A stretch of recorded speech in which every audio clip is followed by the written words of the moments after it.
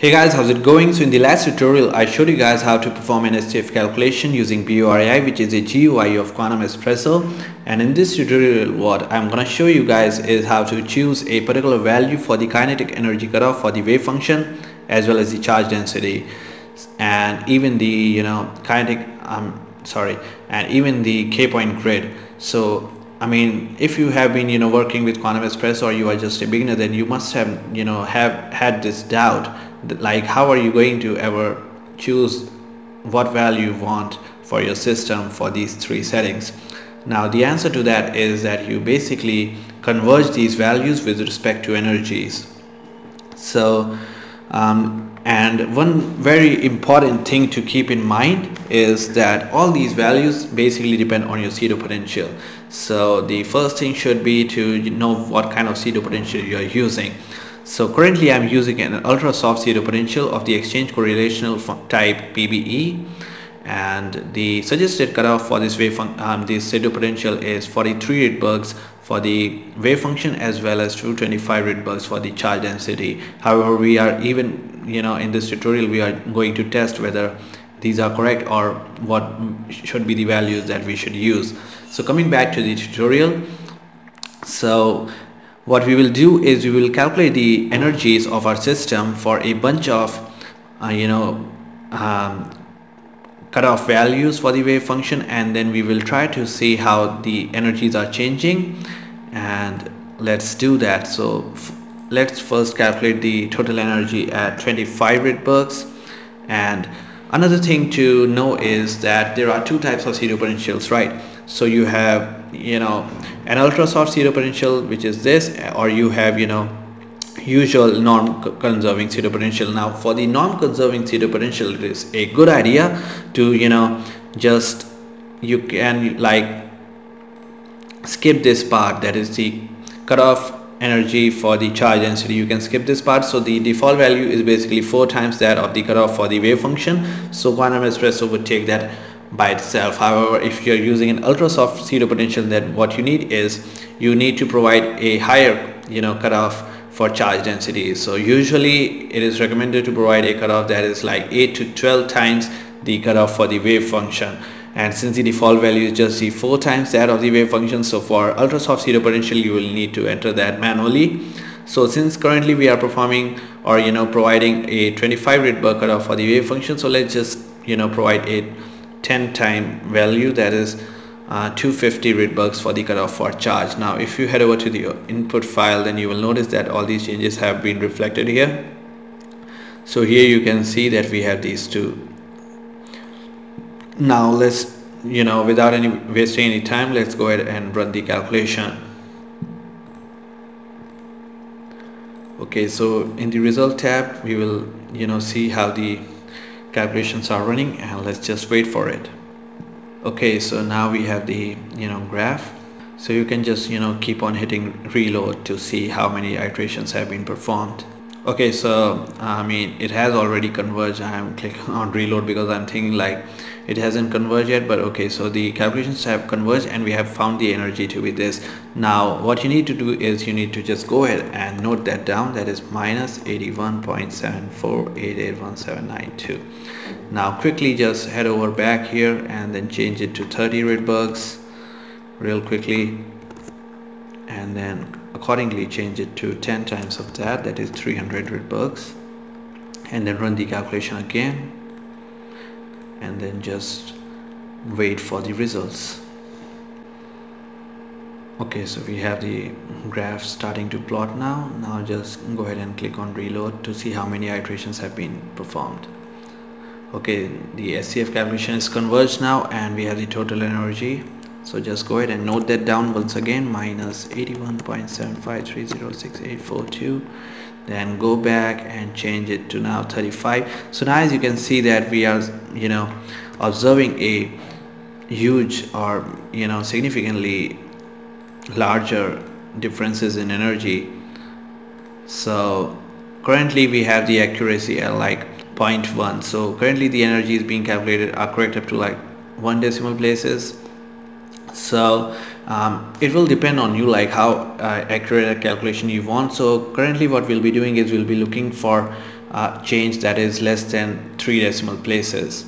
So currently what we want is we want to keep or provide a large enough cutoff for the wave function kinetic energy so that the change in energy is not more than like 3 decimal places.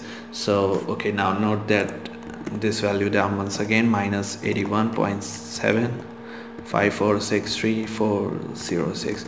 And the reason I'm creating this tutorial is, I mean, I've seen a lot of beginners working in Quantum Espresso, and even I was one, and I spent a lot of time finding all these things out. And then there were some tutorials on YouTube. A huge shout out to those guys, but most of those tutorials were in some foreign language, or they were not, you know, really talking in those, and it was really hard to understand.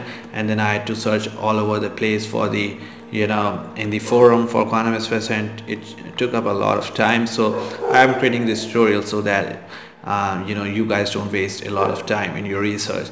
Now let's run another iteration for 440 Rydbergs for the charge density and the wave function respectively. I mean, click on run. Or did I, you know, note this value down? I did. Okay, I did. And then run this again. Okay.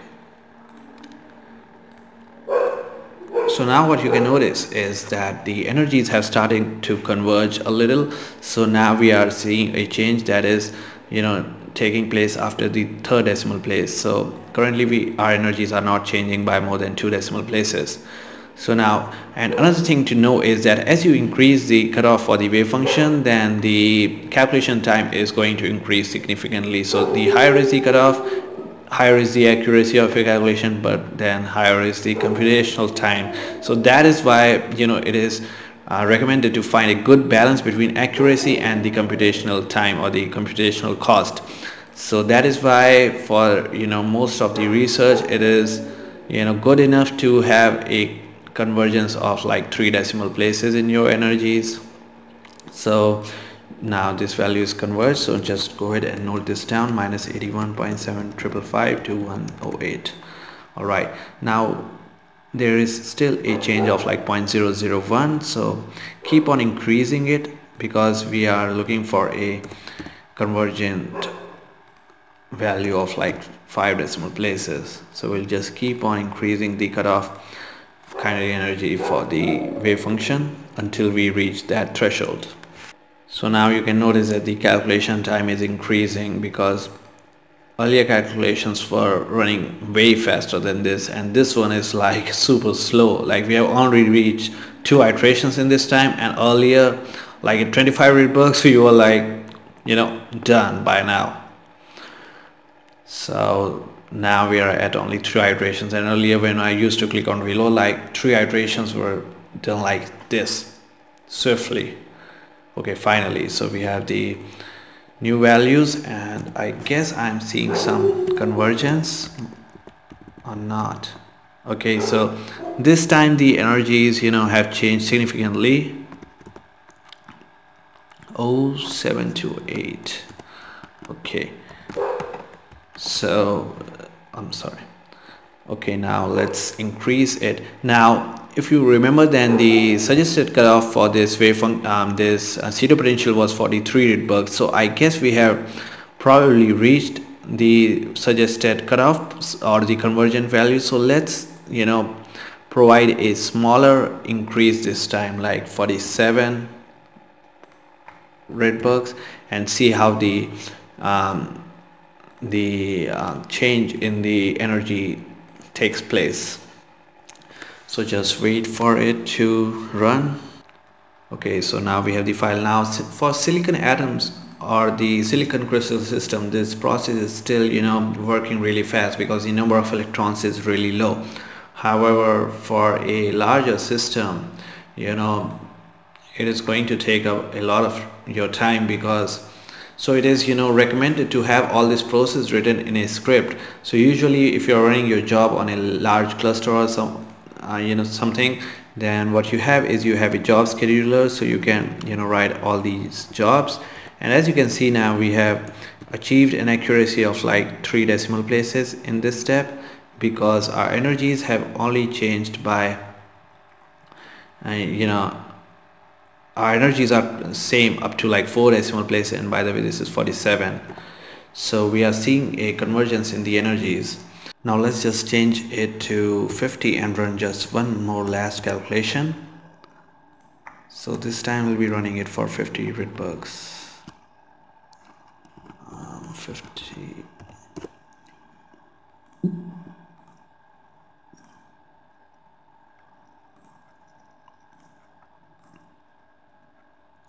And then just wait for the calculation to complete.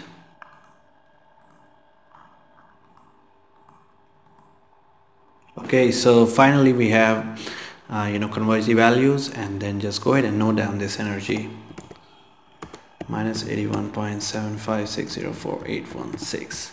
Now just go ahead and copy all these values and try to plot a graph. So just select all these and plot the graph. I should have probably chosen a scatter plot for this. Okay, so now as you can see that your SCF values finally start to converge from like somewhere between 45 or something. However, we are still going a little further down. So I mean, you can call 45 Rydbergs as your converged value, because as you can see that after 45 Rydbergs at 47 Rydbergs the energy wasn't changing up till like 4 decimal places. However, as you can see that when you went to 50 Rydbergs and you saw the energy change a little significantly. However, I won't call this change very significant, because it is changing from like 7559 to 7560, which is again a very small change. So I mean, you could call 45 Rydbergs as the converged energy. However, it all comes down to whatever you want, like how accurate a calculation you want. I have seen some people recommending a 60 Rydberg cutoff wave function energy. However, I'm not sure if that was for this particular pseudo potential or not. So currently we have like a pretty good accuracy of, I mean, you could just subtract these two numbers, 0.7559818 minus 0.75604.816. So as you can see that you have an accuracy of like 4 decimal places here. So you can see that the energy difference is pretty small. That is, it is basically the same up to like 4 decimal places. So you could call 45 Rydbergs as the converged or the suggested cutoff for the wave function. So that is how you select the cutoff for your wave function kinetic energy. And since this video is getting pretty long, I'll cover how to converge these values in a later tutorial. However, the procedure basically is just the same. That is, you find out the energy for like 1 by 1 grid, then 2 by 2 grid, then 2 by 3 by 3 by 3 grid, then 4 by 4 by 4 grid, and so on until your total energy converges. So the procedure basically remains the same. This video is getting pretty long. That's it. Thanks for watching. I hope you guys enjoy this video and learn something from it, and it helped you out in some way if you're struggling with the software. And that's it. Thanks for watching. Have a great day, and don't forget to hit the like button if you like this video, and subscribe to my channel for more videos like this.